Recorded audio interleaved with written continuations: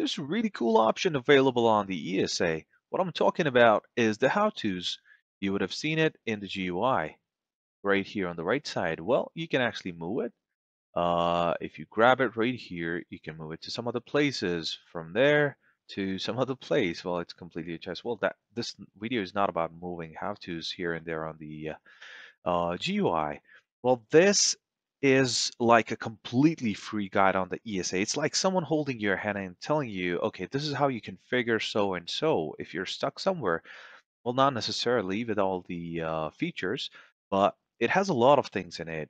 It has walkthroughs, it has videos, useful links. You'll see all this right here sitting inside your ESA. Well, if you're new to ESA, this is going to help you a lot. Now, for example, if you want to configure DLP, you can just click on it and it tells you before you begin, you got to do so and so. I'm not going to click on that. Anyways, it tells you about DLP and how you're going to create stuff for it, create a content matching classifier, create this, create that. So it has a lot of options. Now, if you want to, let's say, for example, do a SecureX, integrate ESA with the SecureX, detect forged messages, SAML, and whatnot, there's a lot of options. No, not just that. Take a look at the last part. It talks about videos as well. It has an option for that. Um, Use guided walkthroughs and smart licensing, DANE, and all that. Useful links and how to configure DKIM, verify incoming messages using a DMARC. Wow, that is some really cool stuff in there. There are a couple of commands available for the how-tos as well. You can disable it, enable it. It's completely your choice. I'm going to show you that part as well from the CLI. We'll look at the other commands as well. Well, let's take a look. Okay, from the CLI, we can do a couple of things. Now, first, let's talk about how to enable or disable how-tos. The last option right here, adminaccessconfig would be the first command, and then we have how-tos as the last option available right here. How-tos, hit enter, and how-tos consists of a list of generic walkthroughs to assist the users in completing a particular task, for example, enabling or configuring a service engine on the appliance. Is currently enabled. What do you want to do? Yes or no? If I hit enter, okay, not a problem, done. Now, another thing about this would be there are a couple more commands, how to status and how to update. Let me just press the tab key, how to update, how to status. Now, if I do a how to update, I hit enter, it says requesting update of the how-tos component. Now, this particular command does not require a commit, so I don't have to go ahead and commit.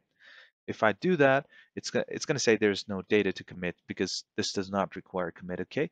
And apart from this, this command of how to update, this can be used in all the three machine modes, the cluster, the group, and the machine as well. Now, if I go ahead and type how to update, you see right here, it gives you the option right here. Okay, so you can use this and it tells you about this command basically. And what does force do if you use that particular parameter with this command? Now, if you don't have it enabled, like under the admin access config command, you can just enable it here, go to the GUI and just refresh the page and you'll see it there right after enabling it. And I'd say the final part would be the how-to status. I click on this, how-tos 1.0 never updated. Okay, if there's no new version available, well, it's not going to update, right? So that's pretty much it. Well, that's it for today, I believe. I can play a little more with that if you want. You can do the help on the other command as well. And that's pretty much it. So apart from that, you can check out the other options available from the GUI that I did not go in detail, but I just showed you the options that are available. It's a pretty cool thing. You can go ahead and check it out and go to the video links that are available there. It's going to help you with the walkthroughs as well. Well, that's some cool stuff I actually wanted to show you, but it would be great if you go ahead and check that out. In case you want me to, drop in a comment and I'll be very happy to do that. Thank you so much again. Have a wonderful day ahead. Goodbye.